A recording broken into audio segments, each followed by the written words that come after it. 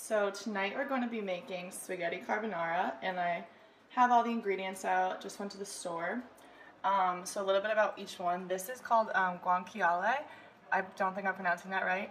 And it's a Italian cured meat. It's pork, like pork cheek more specifically. And it's kind of similar to pancetta, but it is a little more salty. And so a cured meat means that they salt it for 3 weeks so that it loses moisture, and this means that you can eat it raw or cooked. It's just a process of cooking that people use, and it is a really fatty meat. As you can see, all like this white stuff is made majority fat, and so when you cook it, the fat like melts away and it flavors the dish really well, so that's why people use it for cooking. Next is this pecorino romano, which is a sheep's milk cheese, and it's really salty and hard. Sheep's milk is actually better for cooking and eating than cow's milk because it's better digested by humans, like the enzymes in it, just like a little fun fact. Another thing is it's made with the inside of sheep's like digestive system. It's called the rennet, and so it's actually not vegetarian because they have to use that ingredient to like bind cheese together. Next we have this traditional egg pasta. I think I get the refrigerated one, and I think it just cooks a lot better than regular dry pasta and has better flavor, but you just have to use it quicker because it has to be refrigerated. And the last ingredient is eggs, which are just regular like organic eggs. And yeah, those are the 4 ingredients you need. So usually the part that takes the longest is actually the pasta to boil. So we're gonna go and get that started first. Just bring a medium-sized pot. I'm cooking for 2 people, so medium-sized pot to high boil. I just do that because I'm impatient, maybe a little lower. Add salt, very important. And then when this starts to have a rolling boil, which is like really bubbly, you're gonna add the pasta in. In the meantime, I'm going to grate the cheese and start to get the egg mixture ready.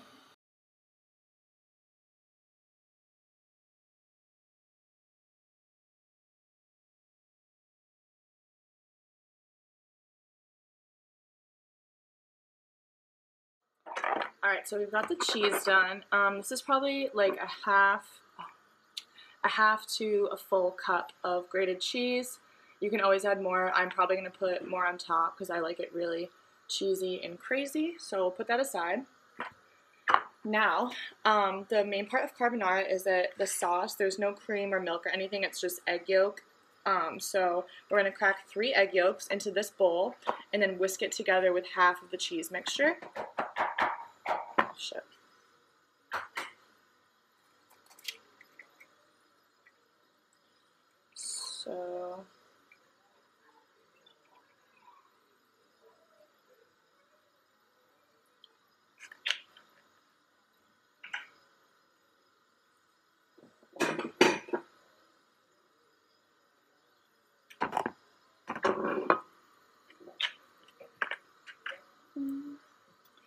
So I'm cracking the egg over this bowl to catch the white and then putting the yolk into this other bowl behind that you can't see.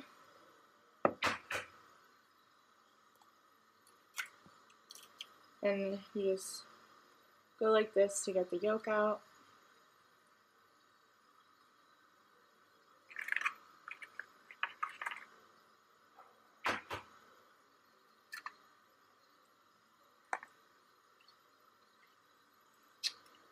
So, wash my hands really quick. So, we have the 3 yolks in here. We're going to whisk this around, get it all mixed up. And we're going to throw some cheese in here, like so. Whisk it more.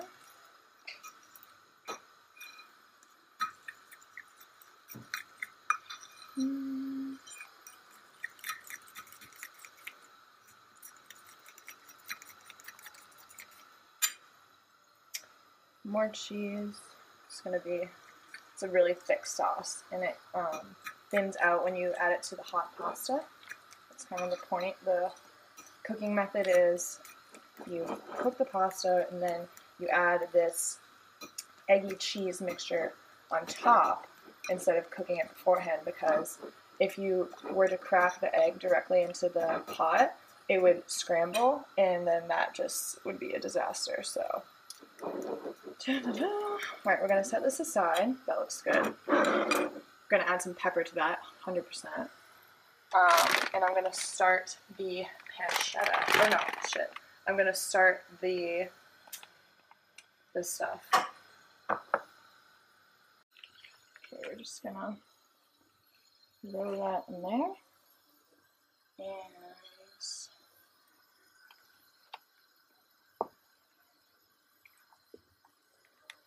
stir it up so it doesn't stick.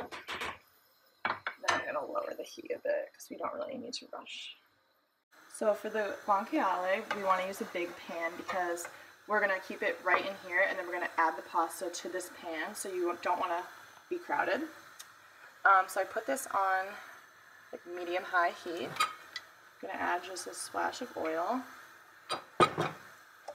Mix that. Coats.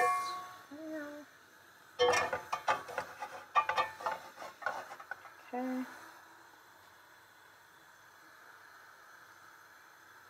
Yeah. Pour those all out in there. Sticking.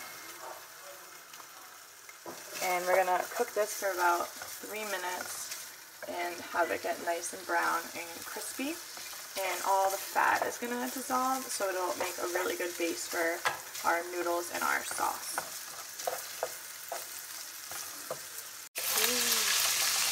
Definitely browning up. Just the oil kind of splashes, so be careful with this part, and just kind of tossing around. While we're waiting for these things, I just grated a little more cheese to throw on top. Obviously, you can't cook Italian without your wine, so got that.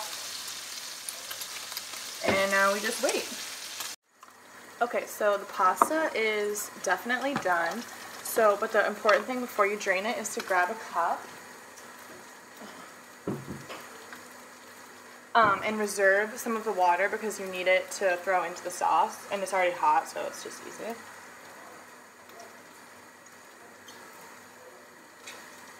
So just a little bit like that.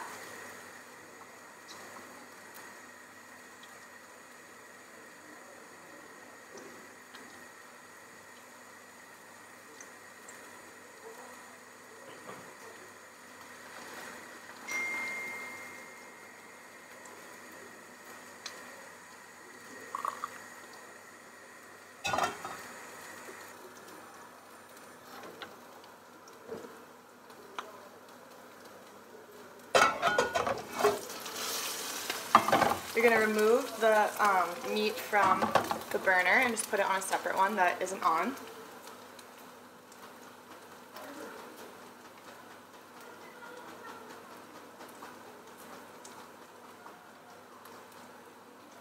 Make sure your pasta is completely dry and there's no more water.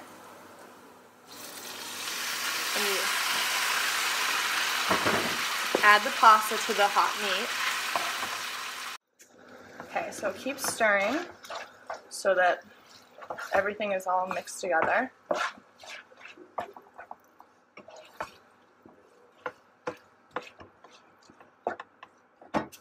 Then we're going to add the pasta water and scoop in the mixture, the egg and the cheese.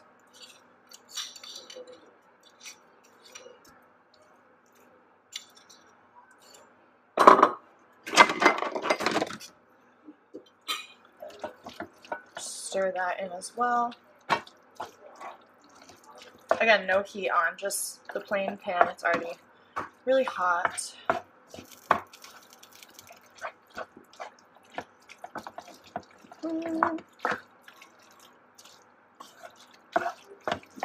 You want to make sure you don't stop stirring because the egg yolk could scramble. So Just want to keep stirring.